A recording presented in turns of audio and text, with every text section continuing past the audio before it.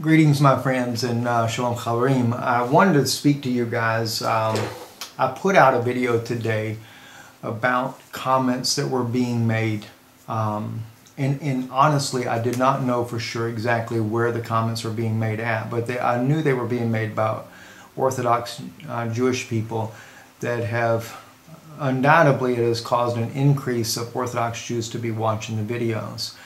And I knew specifically that these people that were making these comments were ultra-Orthodox Hasidic Jews, such as the organization that I'm a part of as well. And when I made the video, I quickly just made a video, and the reason I did this video was because the questions they were asking, I knew exactly where they're coming from an Orthodox, with the Orthodox type questions they were asking. And I had quickly just did a fast video for you guys, and I just asked if you guys see those type questions on there, if you would just, if you didn't mind, just not respond to them. And the reason I was asking that is because I knew exactly where they were coming from, why they were asking the questions. And I know the typical response that a lot of scholars have given, because some of the questions are ones that are, you can see in debates, and many of the biblical scholars have been, I don't want to say they've been defeated, but I know that their answers back to the Hasidic Jews are not something that the Hasidic Jewish community accepts. They basically just kind of make a laughing stock out of Christianity. And I didn't want to get into a situation where if we begin to debate them and stuff, and then the next thing they know, before I could really have a chance to sincerely take that debate that they have and try to answer them a little bit more from the side that I can relate to them on. I didn't want them to just up and leave and then write us off as, you know, well, typical answer, you know, and then they won't respond back at all. And this was the only purpose why I actually made the video.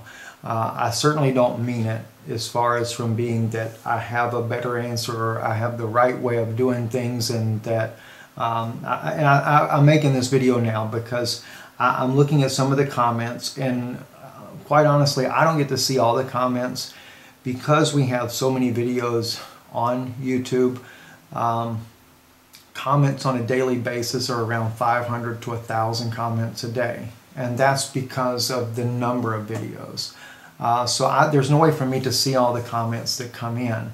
My wife does try to go through all of them and to let me know main things, like especially if there's questions that are being asked, things like that. And I know the one lady that asked me, she'd asked a question about Ariel Sharon, and I had not gotten back to her question as of yet as far as Ariel Sharon.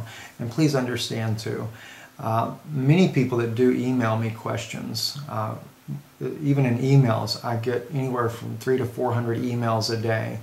Out of that, there's probably going to be anywhere from 50 to 100 of those are going to be questions themselves. It's difficult for me to answer every one of them. So what I normally do is I try to take once a week and I begin to go back and answer questions as quickly as I can. Or if it's something I see that a group of people will be asking pretty much the same thing, I'll try to answer that, and maybe something that I speak on.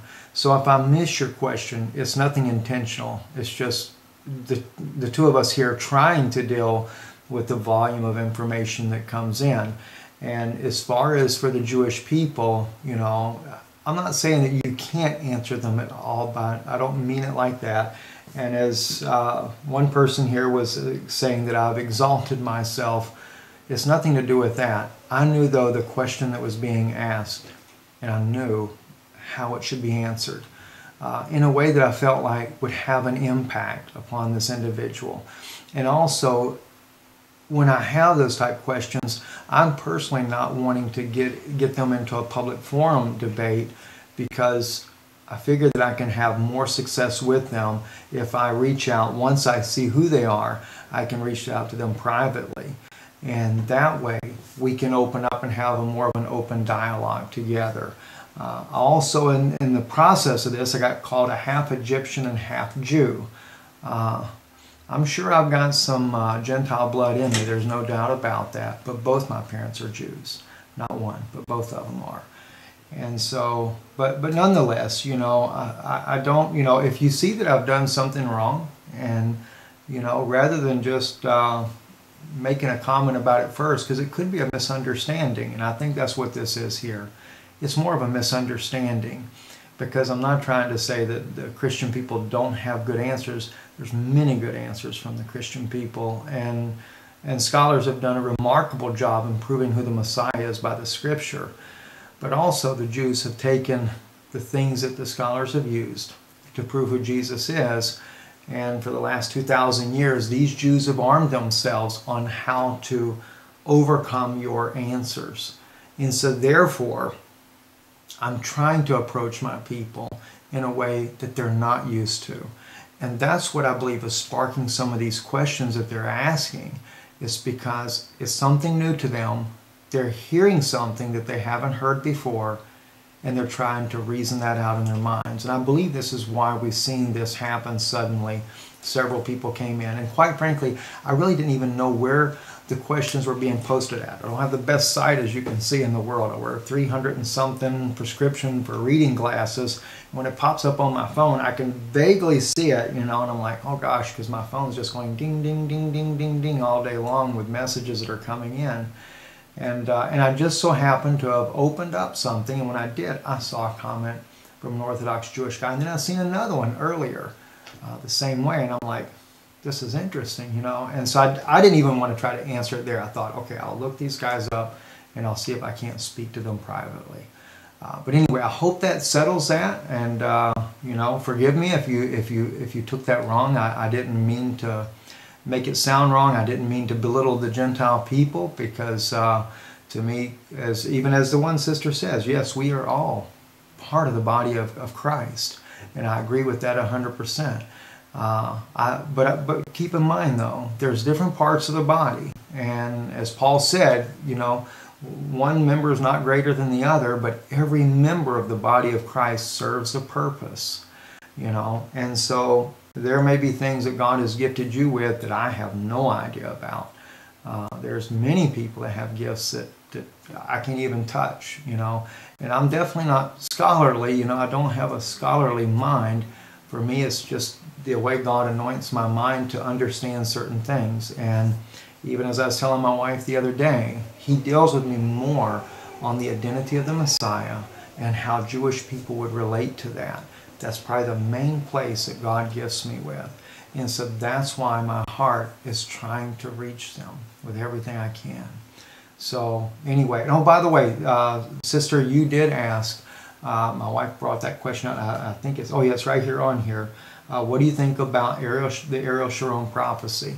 So yes, I do think that there is something to Rabbi Kaduri's prophecy about Ariel Sharon, that when he passed, that shortly after his passing, that the Messiah would reveal Himself to Israel. I think that's fixing to happen. Now, the only thing that I would say, though, in regards to Ariel Sharon and his passing, is that, for one, we want to give respect to the family of Ariel Sharon. Ariel Sharon was a great warrior in Israel. He fought in the 6 Days War, and of course we know he was Prime Minister of Israel as well when he suffered the stroke. He was actually the Prime Minister of Israel when I lived there in 2004, and I was there in 2005 and 2006. But when Rabbi Kaduri says that he believes that the Lord revealed to him that the Messiah would reveal Himself to Israel shortly after his passing, the question, I guess, really comes in is, how short would that be? Is that days? Is it weeks, months? I don't think it would be more than a year. I'd say that. So I think as far as in the shortly, I think it would be within the year. And it may be shorter than that as well. I know another thing that I look at when I think about Rabbi Kaduri's prophecy is that as we see the covenant that's being signed or fixing to be signed, and the push to do a two-state solution in Israel, you know, it seems everything is coming to a head. I know we have the blood moons that'll begin here in 2014 as well. coming over on Passover. It's the first one. And in talking to Mark Belts about the blood moons, he told me, he said he felt like that 2015 is a more significant for the events that would transpire than he thought 2014 would be. And that may be very well so, but nonetheless, we may see Daniel's 70th week begin.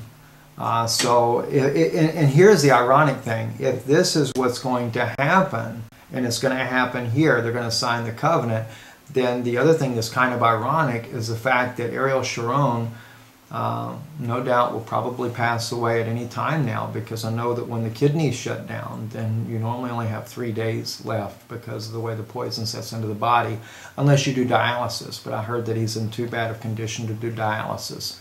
So we may find that this is going to fulfill very, very soon. Anyway, God bless all of you guys. And again, if you ever see something I say that bothers you, drop me an email. I think pretty much everybody knows the email by now. It's the same as the website. IsraelReturns.com is the website. Our email is IsraelReturns@AOL.com. And drop me a line. And if it's, in fact, if you put in the box question in your subject box there, my wife will move that over to a folder that's got on questions there, and then I try normally to go by the end of the week and start going through those. Also the same with the inbox and the YouTube. I try to get to those as well. Sometimes it's a week or 2 weeks because there's so much going on in between there. But anyway, just drop me a line, let me know, especially if it's something that I've offended someone or they feel like that I've done something I should not have done. You know, besides putting a question on there, maybe make a note on there. It's a private matter, I need to talk to you, or something like that. Something that you feel like might catch my attention to where I can address this sooner, because I'd rather address something like this, especially when I feel like that I've been misunderstood. And I would think the same thing with the messages that are posted. I really feel like that people would not have posted these messages if they really knew my heart about this and what my intent and what my motive was. It certainly was not anything ill or to look down upon anybody, because I'm probably the last person to ever do that. I realize I'm not the smartest guy in the world by far. Many people are much smarter than I am, but I realize that. But anyhow, I think you understand what I mean. So God bless you guys. Love you. And pray for us. We certainly need it. We'll be praying for you.